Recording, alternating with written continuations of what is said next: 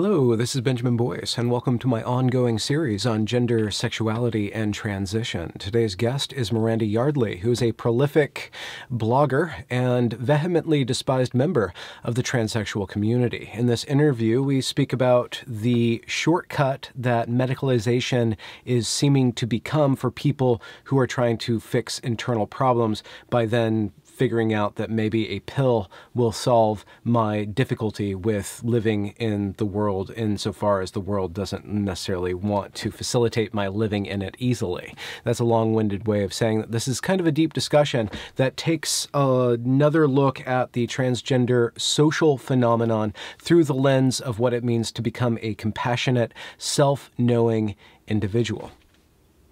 Is that good? We're just going to run with it. Here's Miranda Yardley. So who are you, Miranda Yardley? I'm Miranda Yardley.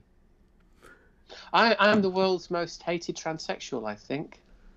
You pretty sure about that? Might be a couple more who are more hated than me. I think. Who's the runner-up if you're the most? I think it's probably between myself and Anne Lawrence. Anne Lawrence, okay, yeah. Because of her work, her medical work. But before we get into the politics, do you want to dive into your biography a bit and just describe when you noticed that you were transsexual and what that condition means to you? Oh gosh, I don't even know where to start with that. Apart from anything else, I'm so bloody old, it all falls into the deep mists of time. As soon as I knew what transsexual was, I knew that would apply to me. Now, whether that makes something meaningful out of it, I don't know. That there is an analysis of transsexualism, and in particular transgenderism, that it is kind of it's a medical problem that exists only because there's a medical solution, if you get me. There's a word for it that I can't remember off the top of my head. So as soon as I knew what this was, I knew that it applied to me. I was very young. I was very confused about a bunch of things. I've been very confused about a bunch of things for much of my life. And a lot of what was involved in my transition was really coming to do with a bunch of things that I was pretty confused about, really. Does gender dysphoria as a term, is that something you identify as having or possessing? Gender dysphoria, there's a good one. I've spoken about this a few times. I don't think that gender dysphoria itself is a discrete condition. I don't think that it is something that exists as a standalone. It's like, there is no one such thing as gender dysphoria. I think it's something that manifests as a combination of a bunch of things that mainly involve obsessive behavior, depression, and a bunch of other things as well.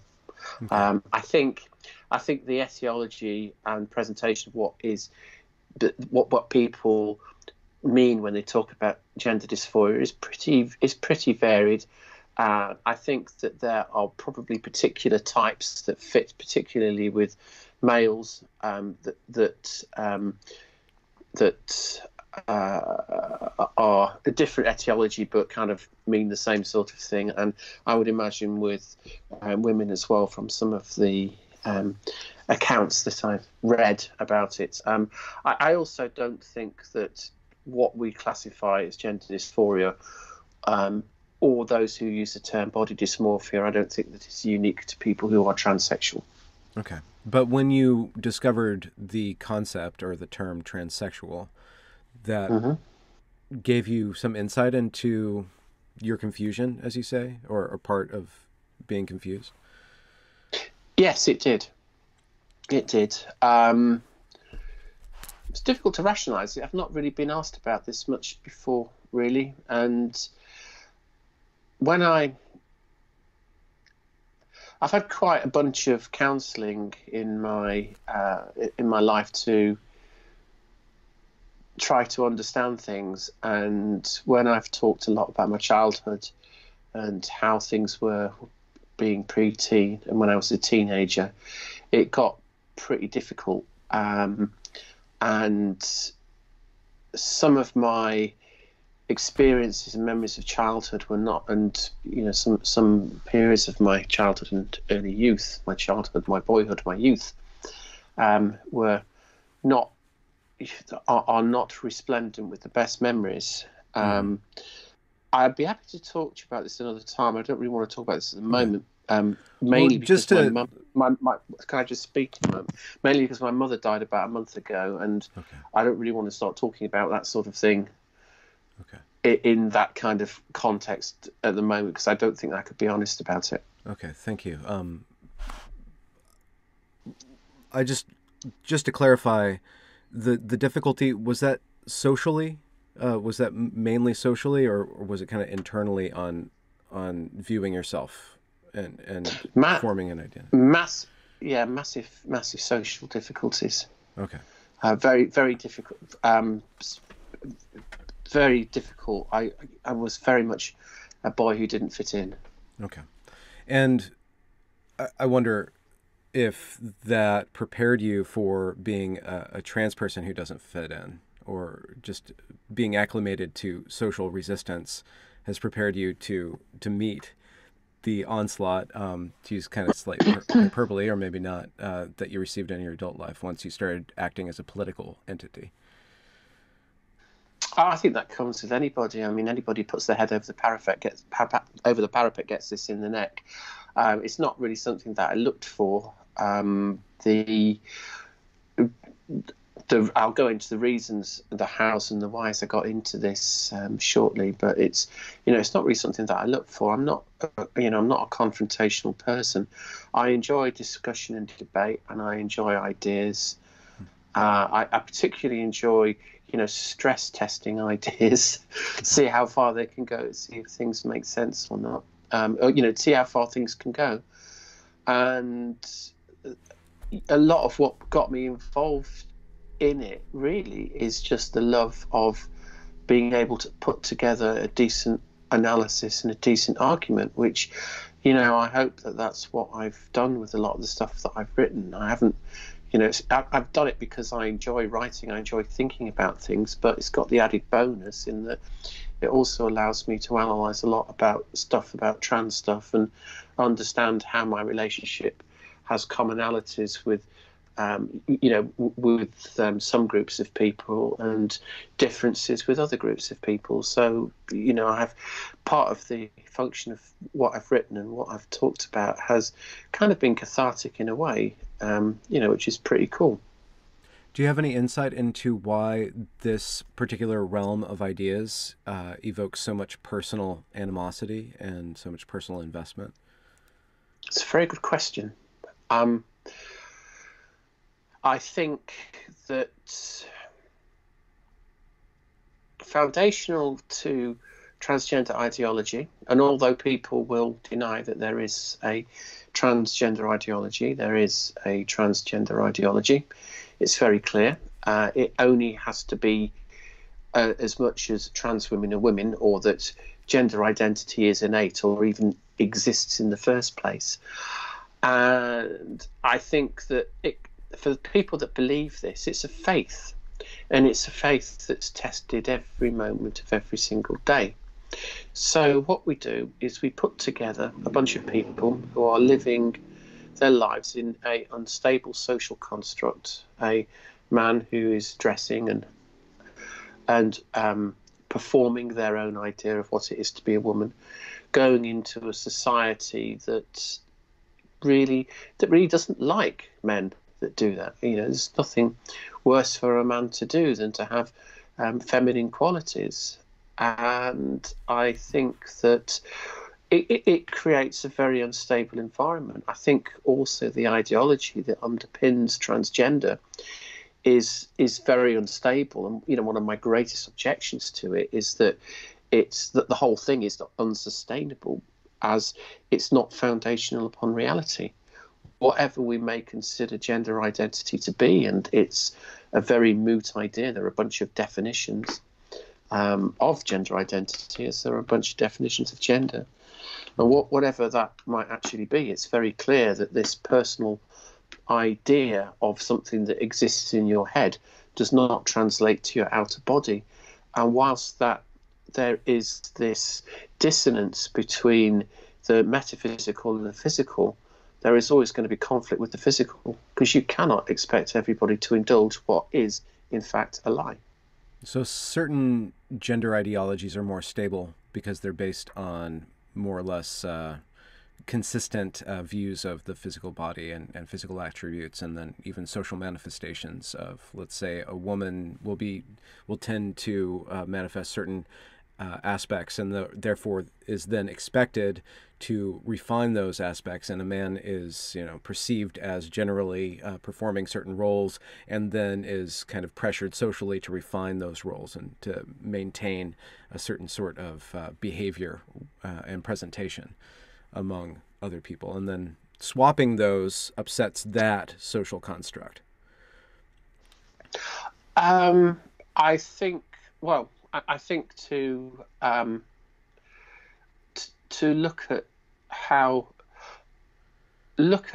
men who are perceived as feminine, particularly men who are homosexual, the insults that are levied at them, you sissy, you pansy, you we're talking with British colloquialisms here, you bum boy, it's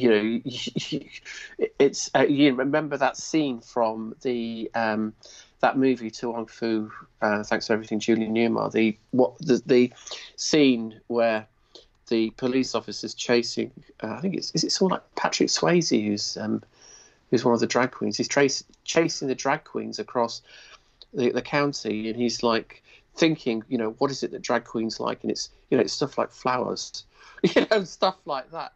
And we have a society, I think, that is that has this inherent sexism that in certain circumstances manifests itself when dealing with men who are not behaving as men. And of course, the worst thing that a man can be is a woman.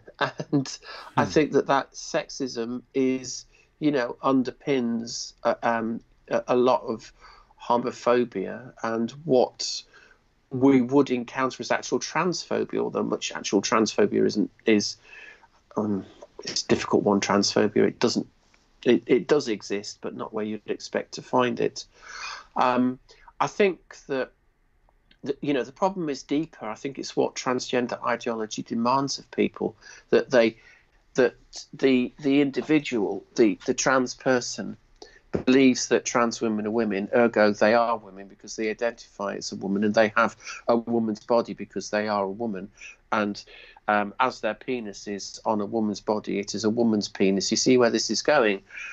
And we live in a world where sexual dimorphism is a real thing, and human beings are generally attracted to one sex or the other. And we recognize, the way that human bodies have, or human beings have evolved, the way that many animals have evolved, so many animals have evolved, you can spot who is male and who is female by the physical attributes, the biological manifestation of their sex. And we live in a society where people are, where men are expected to be men and women are expected to be women, whatever that may be, under gender roles, and of course that causes conflict. But as what I would say is that I think that most people generally are pretty happy just to let other people live their lives the way that they want to, and I don't think that, I don't think that the present state of people being triggered literally because somebody misgenders them is particularly stable. I don't think it's a very good place to put anybody. And I think that the inherent instability of the transgender movement is that it's asking the general public, people who do not know you, people who cannot read your mind, to indulge in a lie. And it's not transphobic to misgender somebody in the shop, but it is sure as hell an abuse of structural power to report somebody on a minimum wage for not giving you access to a female changing room because you're a man. Okay. Is there a baby in the bathwater kind of situation in society's move, or certain aspect or certain contingents of the society trying to diminish homophobia and to open up the possibility for men to express their femininity. In that move towards social relaxation of these rigid concepts of man and woman, it seems like things are progressing toward a more accepting of the whole human being, despite their manifestations of femininity and masculinity. But then in the last few years, this transgender ideology, which is nominally trying to release that tension, is kind of stirring up a lot more tension by going too far, by saying that there's no such thing, not only of gender, but of sex as well. Whew, that's a lot to unpack.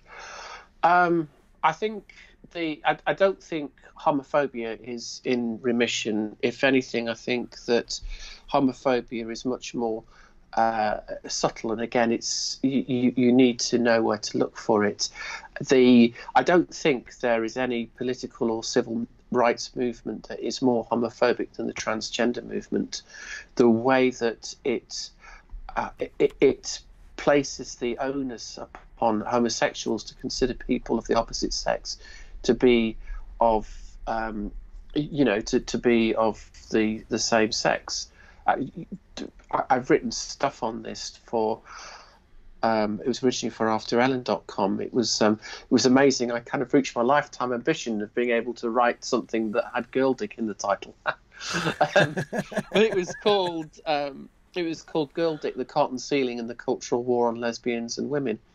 And I wrote the thing. It was the easiest thing I ever wrote. The 3,000 words came out like that. And it's written from the perspective of someone who's transsexual, who just doesn't take this shit. And the response to it was amazing. When I published it on my own website, I ripped a load of the comments from AfterEllen.com just to show exactly why what I wrote, every single damn word, was needed to be said. Because the transgender movement is homophobic. It is homophobia all the way through it. It's rotten to the core.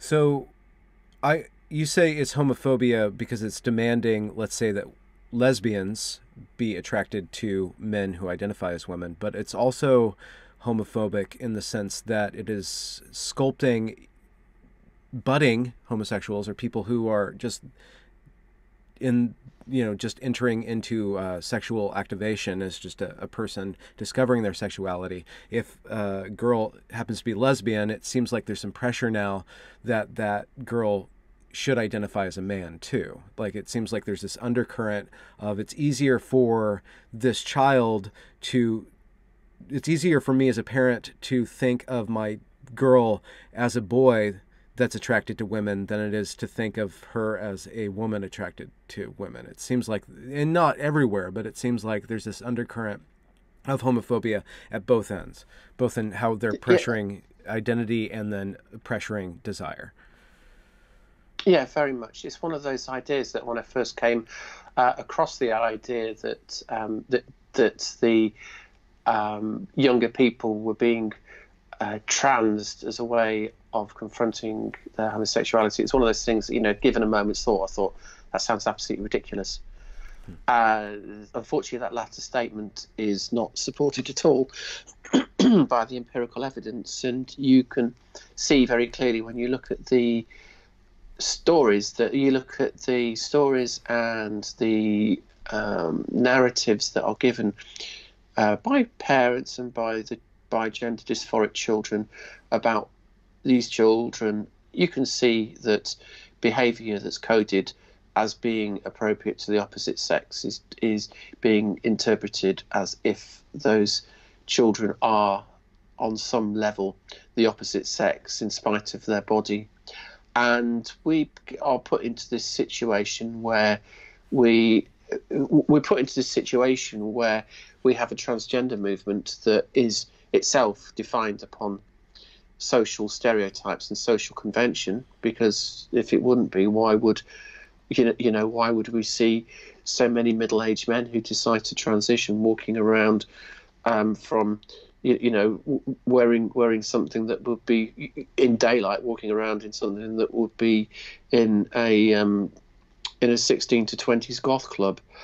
You can see that it's all based upon stereotypes and convention, and the way that what man and woman means is refined. It's like they've backed themselves into a corner. What it is to be a man and a woman is so heavily refined and so tightly defined. Those boxes are so constrained that if you don't fall into one of the, you've got to go into one or the other. And if you don't, there are people that don't want to take those boxes, and instead of saying to themselves, let's smash this system of categories and stereotypes and these social conventions that just make us all miserable. They're like, nope, I'm non-binary. Nope, I'm a demigirl.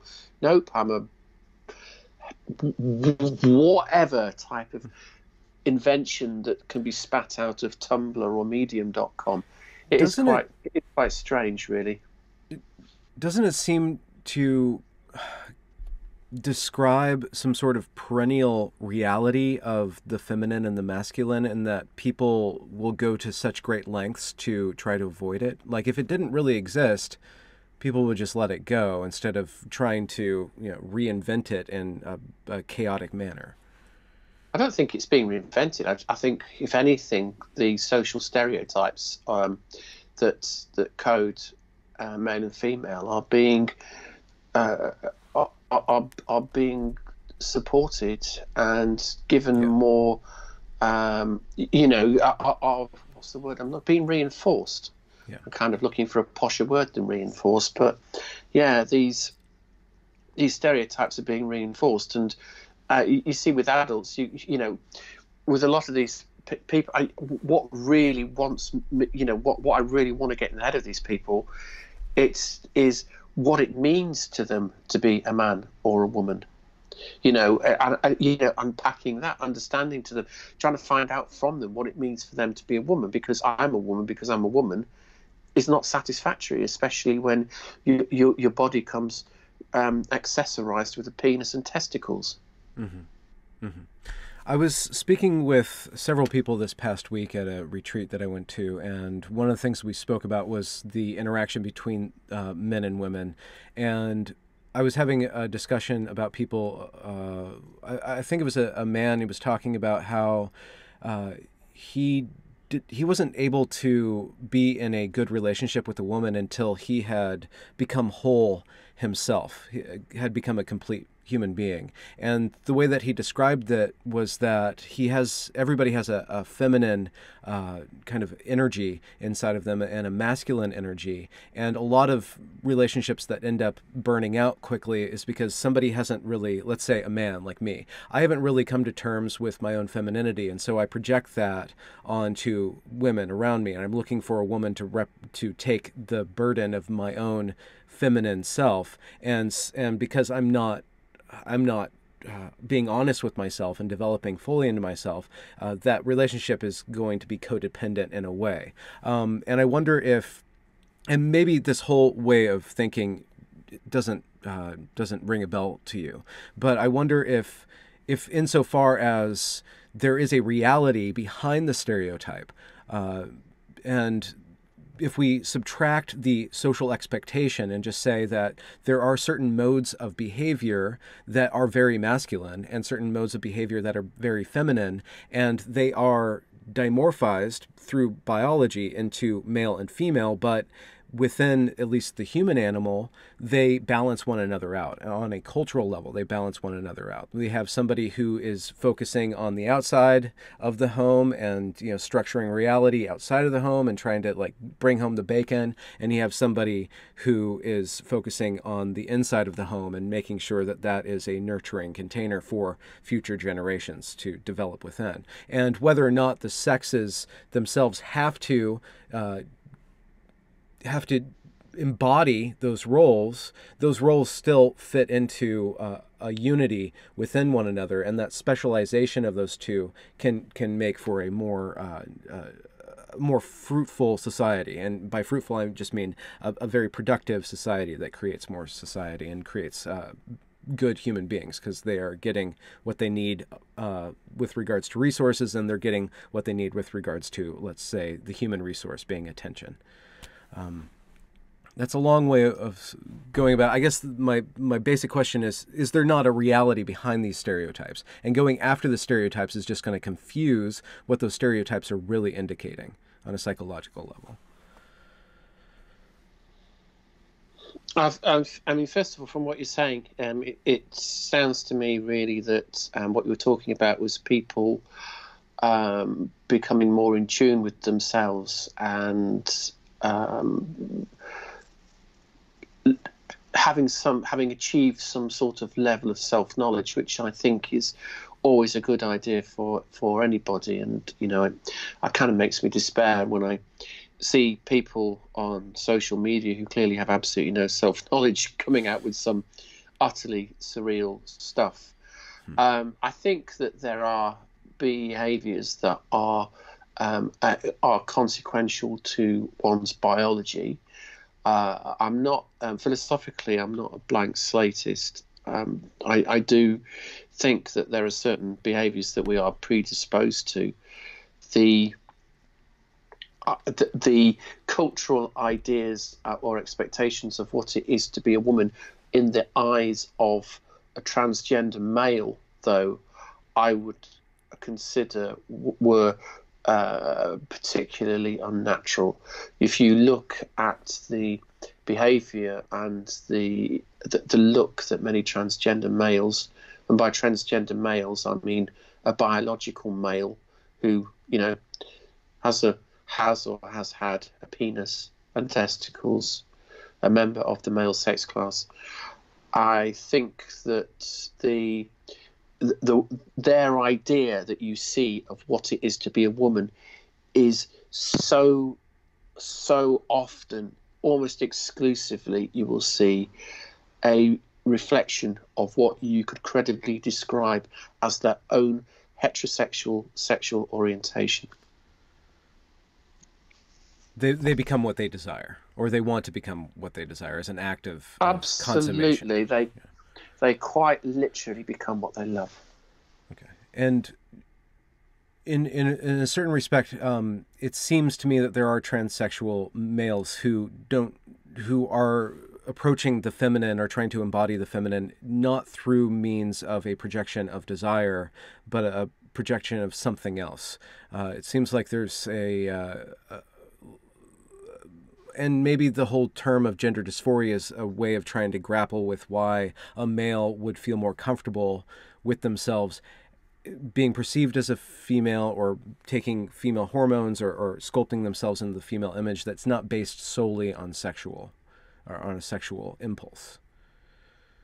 Now, I think for a significant number of transgender males that the gender dysphoria, you'll see the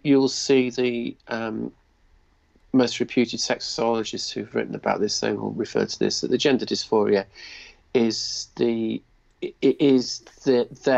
own conflict with their autogynephilia. Okay. And that's okay. A big deal. That's a very big deal. But when you think about it, one of the first desires of these men is to have feminizing hormones, to have estrogen within their bodies. This kind of validates their idea, their own self-diagnosis that they are actually a woman, because my body is going to be great on this.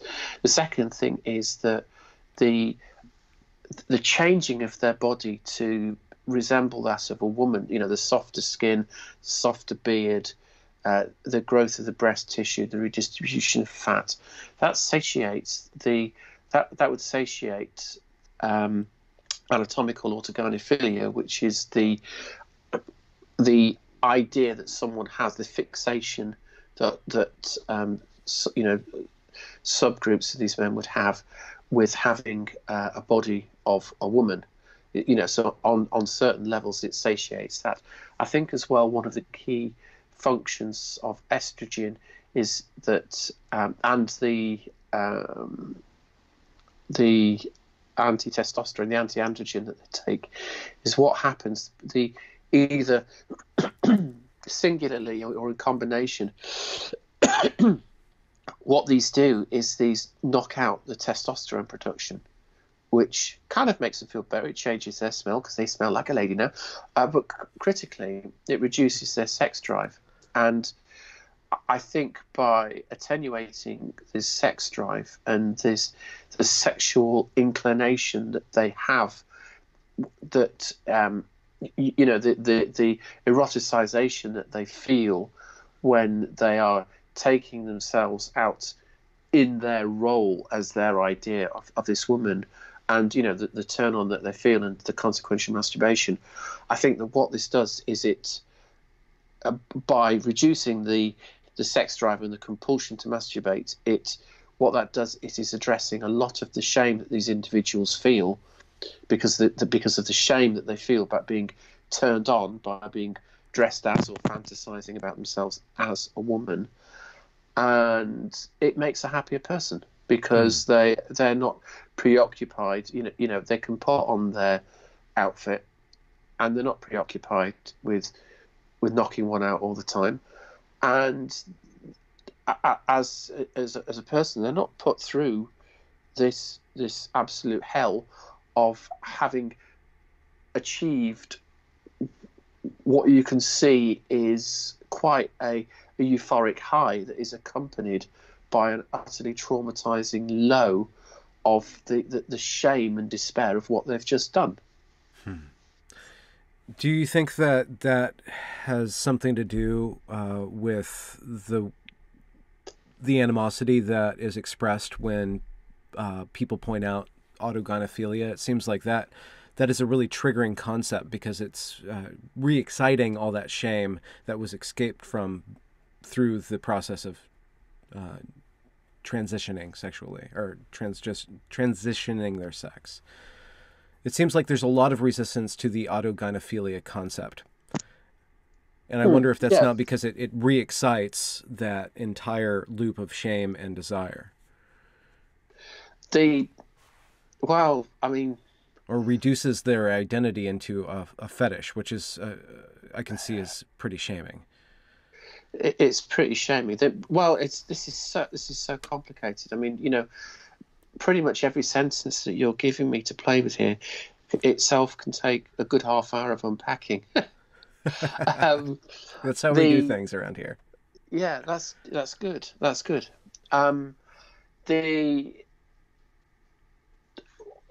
There's a huge amount of irony here, in that there is this process whereby these men are put into a system, and they then become women, and the amount of psychological support that these men have, it's no longer fashionable to do that. I went through, I had counselling in the early 1990s, and I'm getting on a bit. I had counselling in the early 1990s and throughout the 90s and throughout the noughties, and eventually when I went through my transition, I stopped my counselling quite a considerable time after that, because I really wanted to make sure that I was okay and I knew what I was doing and that I understood my motivations for it, and that I didn't fuck up the life of everyone else that was dear to me. Again, that whole concept seems to be deeply unfashionable. The number of men that you see going, "Oh, my wife's a transphobe, she misgendered me over dinner." And it's, I think that I think it's terribly sad that people go through all of this.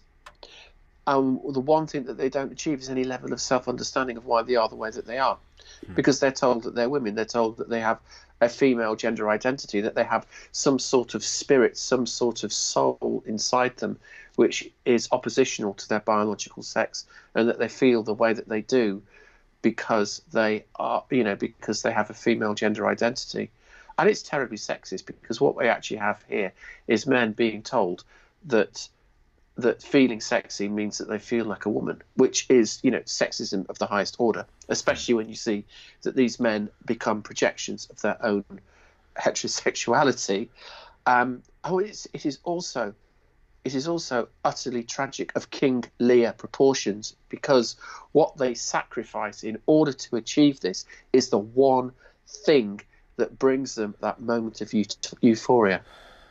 Isn't that terribly sad, Ben? Yeah. And how did you go through the process of, I think you used the word squaring yourself with what you're doing and making sure that it's a part of your path of self-understanding? And I ask that in order to possibly give people insight if they are going down this path. What did you learn ahead of them that they can think about and consider? Well, the first thing is that I'm incredibly open-minded and I don't follow crowds. I think for myself. The what we see now is being claimed as evidence for there being a discrete state of one being transgender is not based upon any form of science. It's based upon wishful thinking. It's just puff. The amount of psychological support that individuals who are transitioning go through, or that's available, is very limited. In my day, the idea was that you would have 2 years of counselling and then transition if you thought it was right. I had I had counselling for a couple of decades, really, and it was all, it was dealing with how I saw myself, how I felt about myself, my inner conflicts, how I felt about my sexual orientation, a lot to do with my childhood, part of which was pretty traumatic. A lot of it was to do with thinking about the consequences of my acts on other people as well. And I think that that's important. And I think that the consequences of a man who lives like a man saying to the world, saying to his family, I'm going to become a woman. The person that you know and the person that you love is going to go away. You're never going to see them again. What you're presenting them with is a death. And I don't think that as a concept is taken seriously. There is in Western culture, there is a tradition that embraces death and rebirth called Christianity, and it's embedded very, very deep into our psychology, so much so that I think that most of us don't really realize that we're acting it out constantly. But I wonder if there is if it's strictly a death, if there's not a rebirth of the person, and if that is a fake rebirth as a woman, or if it's framed incorrectly. Well, I'm what I would describe as a hard atheist. I would say that the rebirth as a woman is just as real as the resurrection of Jesus Christ. Well, but on a psychological level, is there not a sense of being a necessity to be remade and to be renewed as a human being, to be reborn in a sense? I think it's just so deeply embedded into our culture that we can't really escape from it, and it might be manifesting unhealthily through using gender as a new baptism. But if the concept itself you don't think has any sort of importance, then I guess you could throw the whole thing out. No, it's an interesting idea. I don't subscribe to that view myself. My summation there my summarization there of it as being like a death comes from what people who my own transition have told me has affected them. Okay. And also about what other families have told me. And, I'm not just talking about stuff that's happened recently. This is, I'm talking about people that I've known for decades or, knew of 20 years ago, and they went through this, and it's like, oh my God, it's like having a death. This person no longer exists because that person no longer exists. When you're with people, you become comfortable around them. You become comfortable around their habits, their name, who they are, their identity, the things about them that you like. Having the man who used to come home from work and then fix the leak in the loft, mow the lawn, and then do whatever else was domestic, and do all of the physical and sexual things that come with a loving marriage, suddenly turn into someone who decides that they're a woman, therefore cannot do those things before, therefore behaves in an entirely different manner to the person that they had before, because they have completely different interests, many of which are centered on themselves, like, getting rid of their bodily hair, being upset about the state of their arms because they're hairy, wanting to moisturize themselves 3 or 4 times a day, refusing to use the lawnmower because women don't do that. I can't go in the loft, especially when I'm wearing high heels. You get me? It's a different person. Okay. Yeah. Okay. And how did you? Did you see that before you transitioned, and is that part of what fed into your caution with transition? Because it seems like what you've expressed is that you were incredibly cautious and wary of the process. And by cautious, I don't mean fearful. Maybe that's a part of it, but it seems like you were trying to make sure that you could square with it every step of the way. I think that most people, if you spoke to most people about me who knew me before and after transition, they would say that the significant change in me with transition was that I wasn't such an awkward bastard. I think that came from self-knowledge. It wasn't. I don't think it was something that just switched on. It was something that took a period of time. Okay. I wonder, it seems like part of our society's problem is that we think we can gain wisdom with a pill, in a way. We can medicalize personal development. And transgenderism is just one instance of doing that, I guess. And I don't mean to disrespect anybody who is on antidepressants, but it seems like it can be sold or taken, this magic pill that will suddenly give you insight, and you become a saint in the sense that you can walk on water now because you're no longer troubled by the waves. And it all comes down to that pill rather than an understanding of what it takes to actually become a calm person and a compassionate person and rooted in the world in such a way that you are actually decreasing the waves rather than ignoring them or being numb to them. Oh, compassion is something that really has gone completely out of fashion. Yeah, I think you're right. Just picking up on a point you made about the rebirth, I think that if you look at a lot of the imagery to do with trans people, it's all about butterflies. And, you were this big, ugly, hungry caterpillar before, and now you've been released and become your true self. Like a butterfly, you shall fly. Fly, my pretties, fly. Because they're not butterflies. They go on the internet and they're flying monkeys on at you like that all the time.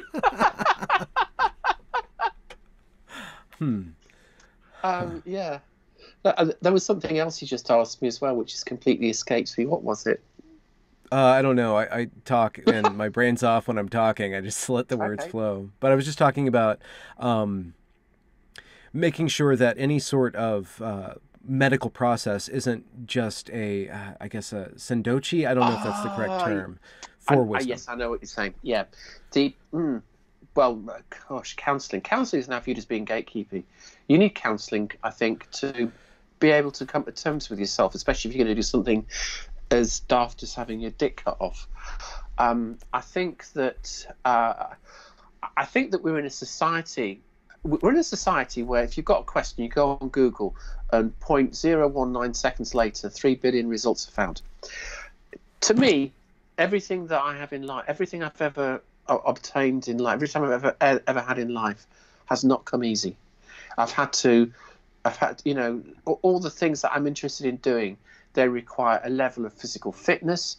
They require a level of mental agility, because I'm into maths, so I'm always doing stuff to do with that, because you lose it. It's like being an athlete. And I think anything that you want, if anything that you want to do that you're going to get satisfaction out of, you've got to work hard on it. But we're in a culture now where people don't want to work hard for the result. If they want to have good hair, they don't want to go through the process of looking after themselves, looking after their diet, making sure that their grooming habits are good or whatever. They're like, I want a hack to make my hair look good. I want a hack to become a woman. What can I take? I want a pill to take to become a woman. Yeah. And it's like, it's the same on a philosophical level. People are not interested in unpacking the real difficult reasons why they are the way they are. They just want an easy answer. Yeah, you feel like that because you've got a female gender identity. There's an imposter in your body. It's a woman because you're a woman, because you've got a female spirit or soul, or this thing in you that tells you that you're a woman even though you're not. Mm-hmm. That is the ultimate lazy, deceptive hack that, to be honest, is ruining lives and is having a material effect upon the freedoms and rights of women. And to play on words, you seem to be a inconvenient example of the transsexual. And by inconvenient, I mean you fly in the face of what people want, but you also display that it's not just this convenient transition, because it seems like you transitioned, but only so far. You never became fully a woman. Like, you never became entirely just this sudden feminine entity. You did certain steps of that, but when you landed on the other side, more or less, to use just a turn of phrase, you're not this ultimate icon. You didn't become this icon of the feminine. Because you insist that you're a man, and that flies in the face of what people want to think of as transition. Well, yeah, I think it's quite easy for anybody to get on the back of this transgender bandwagon and say, yes, I'm going to be a woman and whatnot. I would be very happy to be thought of as being a transsexual that got on the transgender bandwagon and said, right, I'm not going to mock women. And the reason that I look the way that I am and whatnot is because I will not mock women. And yet, because a lot of what transgender means, it means mocking women. You know, I've heard absurd stories like people putting makeup and high heels on to go and answer the door to a pizza delivery man. Okay. This actually happens. You know, or people say, oh, I need to put some makeup on so I can go to the corner shop and get some milk. What the fuck? The people in the corner shop know you're a man. Get over it. Okay. But to a certain extent, transition helped you to be, as you say, less awkward bloke. So there was a certain there was a certain amount of it that was, it seems what you're saying is that it was good for you, but there's a certain line you think that is bad for society. And I think it's just interesting and inconvenient how you've decided to negotiate that. What's good for you as opposed to what's good for everybody else around you. Well, you have to remember as well, I've been doing this a very long time. You know, I came out 20 odd years ago. I transitioned 11 or 12 years ago. Okay. This has been going on a while. And, it's not like I suddenly transitioned and stayed fixed as being this particular individual. And, as a human being, I evolve. We all evolve. I like to think we can all evolve. And, my views haven't remained fixed on things, and I do listen to people and I do like ideas, and I'm really, really bad at holding ideas in my head that fight what I know to be true. Okay. And how do you think your the amount of negative attention that you get could be useful to bring awareness or insight to other people who are kind of in your trajectory as a person and who need to know that transition is right for them? Have you been able to pivot like judo style or one of those martial arts where you use the negative force into a positive effect? I think the positive effect of it is I think we're getting glimmers of the positive effect of it, because people are so sold on this. They seem to be unable to believe that transgender people can be anything other than, quiet, demure, sad, oppressed individuals, and not these absolutely dreadfully threatening, violent-minded, sexually threatening individuals that you see on Twitter. I mean, you look at some of the stuff that people say to women on Twitter, it's like, it's absolutely off the scale. How on earth did we ever get into a position where people could justify saying that to women, or that we have women describing themselves as feminists saying these things to other women? It is quite something. But I think that what the negative attention shows is that the transgender lobby is a very, very uncomfortable, very, very violent, antagonistic, and a very sexually dangerous place as well. I mean, there is, even back in my day, there was a lot of grooming that would go on with people, a lot of how would I put it? You find a lot of predatory people, but then you do find that in groups anyway. Yeah. How do you think that it's necessary for the trans lobby to be reinvented and some house cleaning to happen? Because it's certainly the case that for people for whom medical transition is very necessary to live a fruitful, productive life and to kind of get through some very difficult psychological oppression internally and externally, they need representation, they need lobbying, but it seems like there's a lot of other stuff mixed up in that is threatening the very people that really need the help and transition the most. Yeah, I think it's absolutely shocking. You see what happens now. I mean, it's easier to get £10,000 worth of a penile inversion on the National Health Service than it is to get any meaningful counselling here. You have to self-fund counselling at 50 to 75 quid for an hour.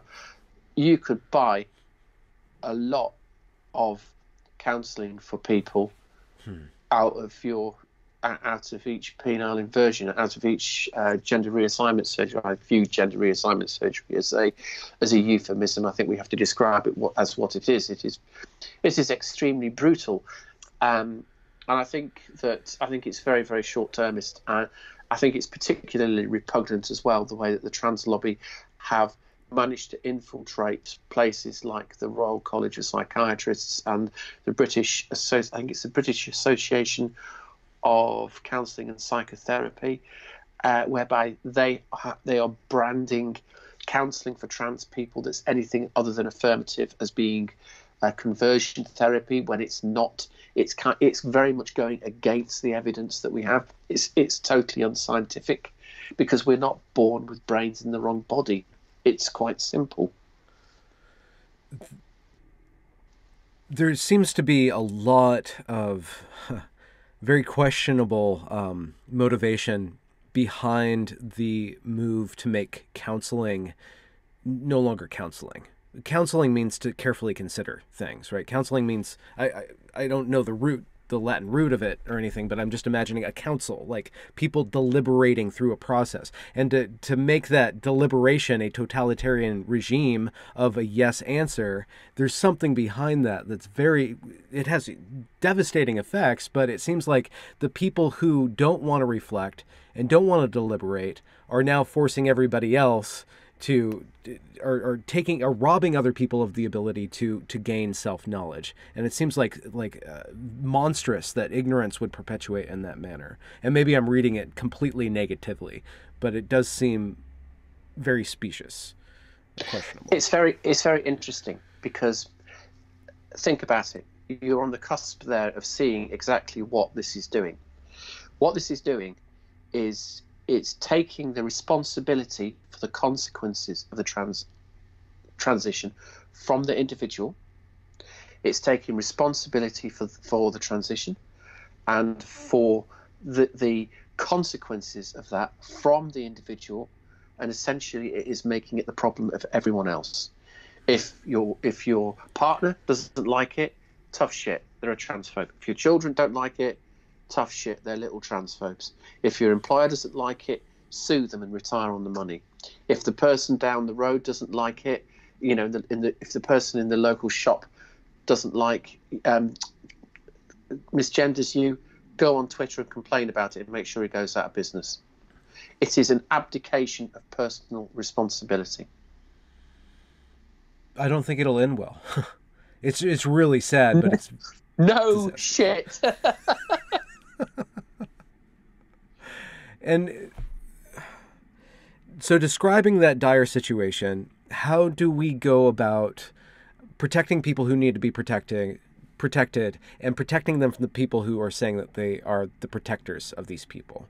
This is the weird thing about progressive ideology, hyper progressive ideology. I don't know the correct term, but this activist mentality where it is hijacked time and time again by people who do more damage to the people they're trying to support or be allies to than the world at large. And I wonder if there's a way to cut them off at the pass by addressing the root cause of, let's say, homophobia or people being bullied, if that's what it is. If there can be more leniency in the way in which men treat other men who do not live up to the ideal of man, that will cut the wind out of the sails from the people who are going about trying to fix the solution by creating a much, much bigger problem. Wow. How long have you got? Okay, here's how we deal with the problem. We ensure that nobody who has transitioned, and I use the word transition, I don't actually believe that transition does anything. I think it's a meaningless concept. But anybody who has transitioned is automatically barred from working with adults and children, especially children who are gender dysphoric or confused about their bodily sex, and that those individuals who have encouraged children to transition and or operated on children with and by children I mean anybody under the age of 18, preferably anyone under the age of 25, I would really like to see them rounded up and put in jail and made to be responsible for what is actually a completely regressive and utterly inhuman experimentation on young people. I would like to see, what's the name of the surgeon who operated on Jazz Jennings? I don't recall. Is it Marcy Bowers or something like that, or is that a comedy character? I think that it's all comedy right now. We're in the dark. We're in the dark. Circus. This is so not dark. The surgeon who operated on Jazz Jennings was a man who became a surgeon and transitioned and has now taken away from Jazz Jennings the ability to have a functional sex life. And having a sex life is part of what makes us human. He is responsible for taking away the humanity of that child, and he should be put away. And the surgeons who are removing the breast tissue from young women, they should be put away in prison. And we should be using fact-based and evidence-based research to decide how to deal with the problems that we have. We do have problems with homophobia and sexism within society. We frequently see liberal-minded people, particularly those who call themselves progressives. Most people who call themselves progressive are as regressive and as right-wing as fuck, and they are not contributing to any positive evolution within society at all.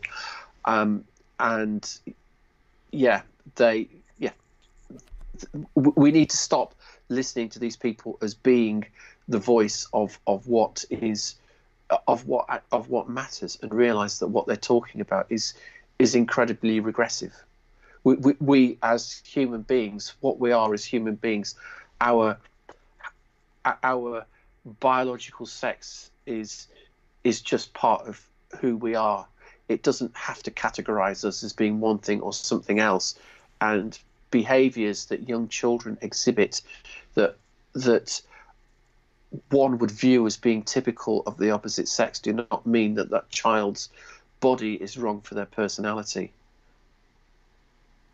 Well, I don't know about putting everybody in prison. I'm not talking about everybody. I just mean the people who are exploiting this. Yes. The people that are exploiting this. I cannot see any justification why, for example, Jazz Jennings had to have his penis removed. I mean, that was just like, if this was something trivial, it would be a gong show, but it's not. This is not something trivial. This is something absolutely serious. A 16-year-old boy cannot consent to have his penis turned inside out. A 16-year-old boy who's never had any sexual experience of his own cannot consent to that happening. The whole premise underneath it is absolutely flimsy, and the people that are doing this are just cold-hearted opportunists, money-grabbing opportunists. And what is motoring a lot of this problem is the amount of money that sloshes around it. And that money is there because of a lobby or because of a societal acceptance of this, or it's because if you can hit them in the money, companies, how do we hit them in the money? Well, many organizations and governments and banks and whatever, they're all like, we want to support society. We've got all this money from the government to keep us going because our senior employees nearly made us bankrupt 10 years ago.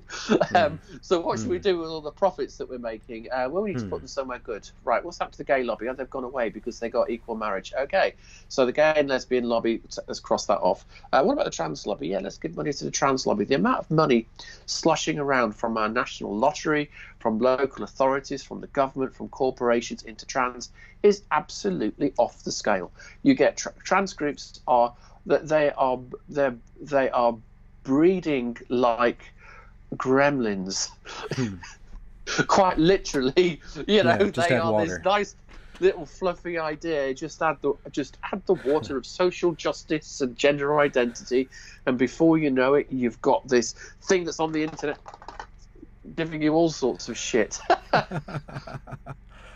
That's a really but apt no, analogy. it's that's where the money's coming from. Lots of people talk about big pharma and all that. I don't believe it. It's about all the money is in it. It's the money's there. The people that are making the money are the people who are part of the transgender diversity industrial complex.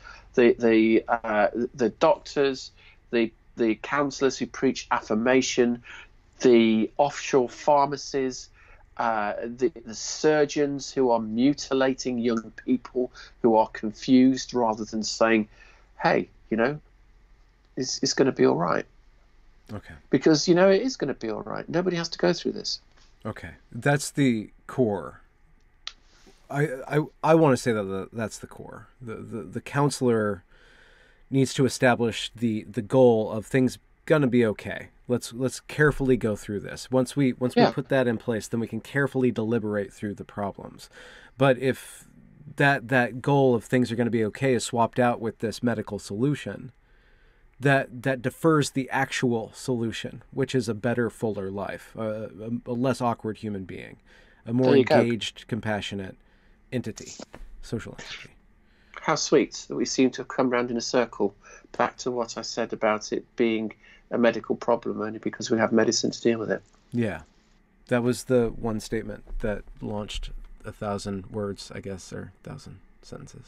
Yeah. Should we wrap it there? I think that's the perfect place to wrap it, Miranda. I think so. Would you like to come back again at some point? This is a very stimulating that's very nice of you to ask me. Conversation.